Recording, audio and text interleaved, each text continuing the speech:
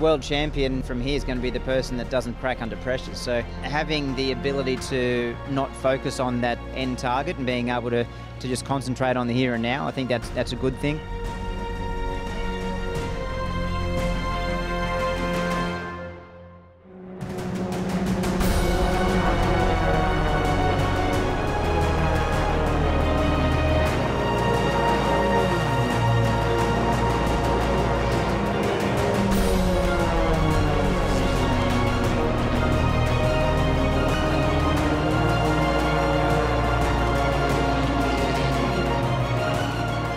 I knew that I needed to come at least second to stay in the hunt. If I came fourth, I was out of the championship.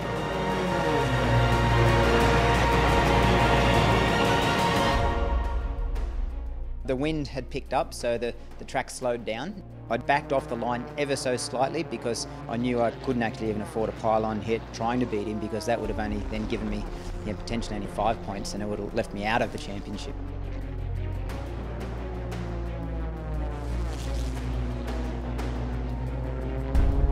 Number 95 Hall, 56.052 seconds, no penalties, and that places you in second place.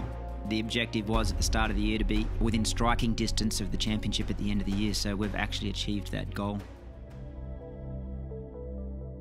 Really, I've got to win it, haven't I? I've got to come at least second and hopefully first, and Paul's got to get 0 points. So it's getting harder.